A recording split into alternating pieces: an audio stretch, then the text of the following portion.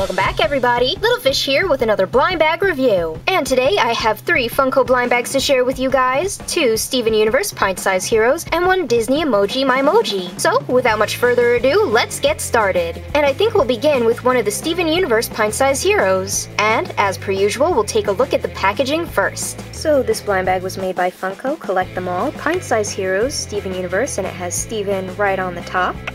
And we have Amethyst, Lapis, and Garnet. And the bag was sealed improperly. As you can see, it's actually open already because of the way it was sealed.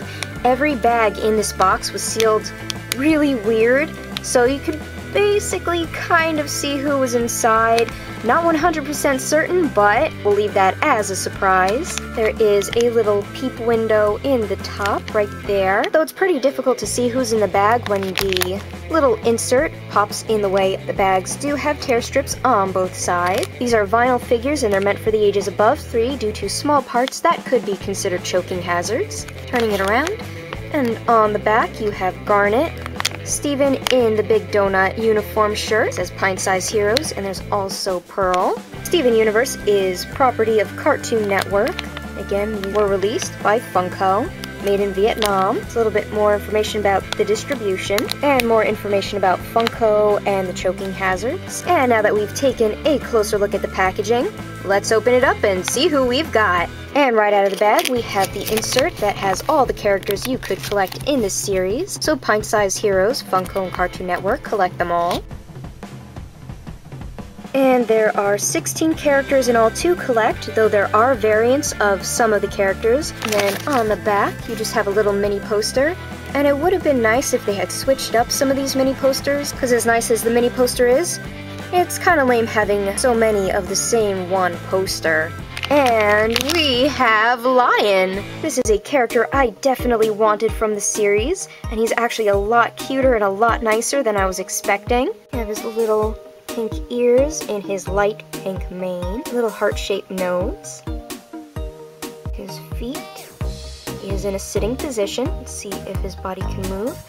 His head does move, but his mane is getting a little bit in the way.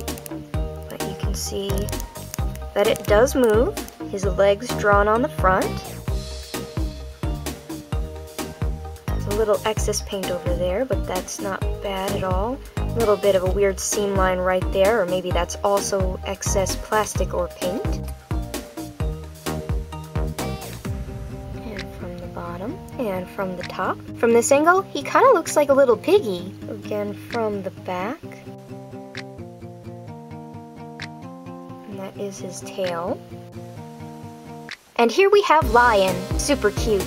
And now that we've taken a look at our pink guardian, let's move on to the next blind bag, and I think I'm going to go for the Disney Emoji MyMoji. So here we have the final collectible Disney Emoji MyMoji, and in the little word bubbles it says Disney Emoji, and it has another little bubble with Sully, Mickey, and a love-struck Ariel, MyMoji.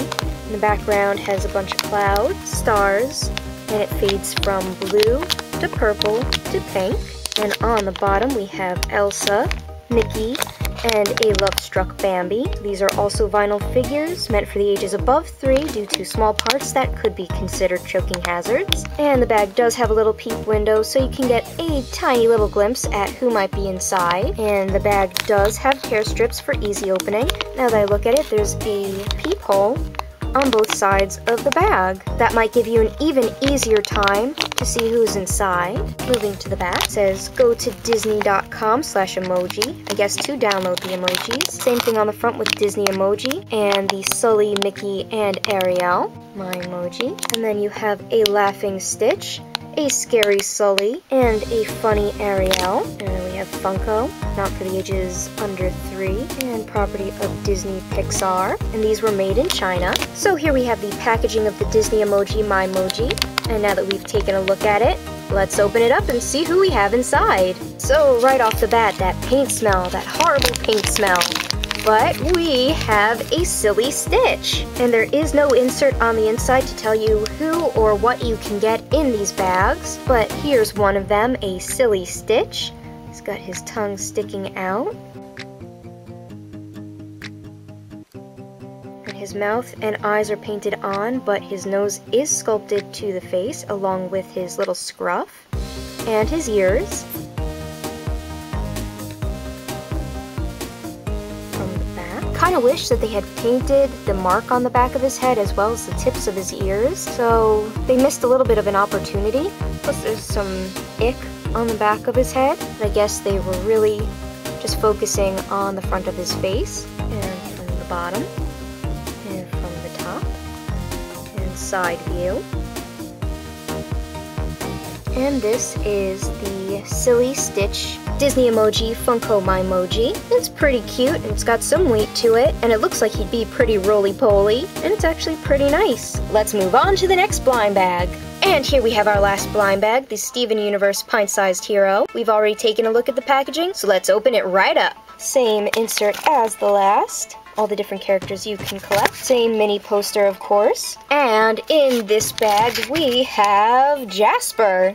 She looks like such an angry little bowling pin. So this is Jasper. Her rarity is 1 out of every 24 packages, while Lion, which we saw earlier, is 1 out of every 12. So she's a little bit more rare. She's got a little bit of a paint and seam issue. As you can see, a piece of her hair is chipped off.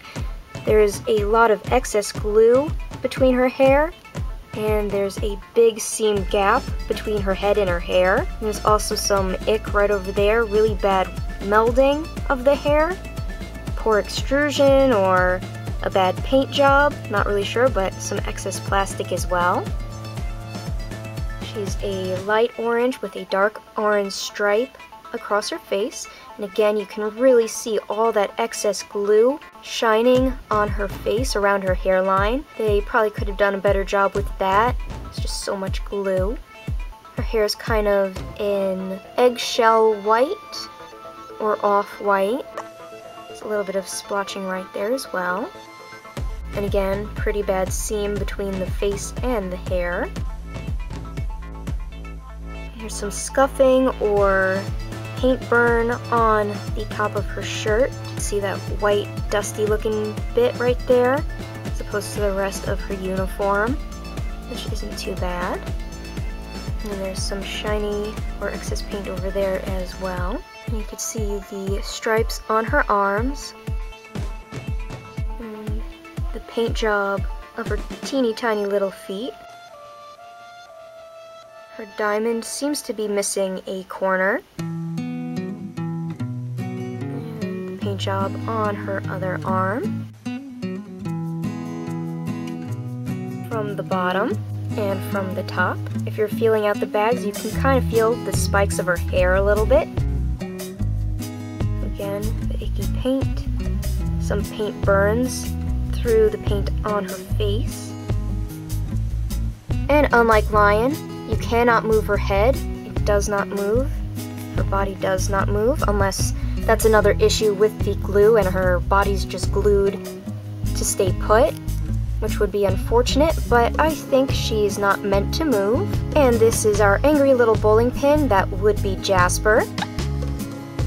Normally I would say I really like this figure, but with all the paint and glue issues and the fact that some of her hair and seam lines don't seem to match up, I gotta say, I'm not too happy with this one.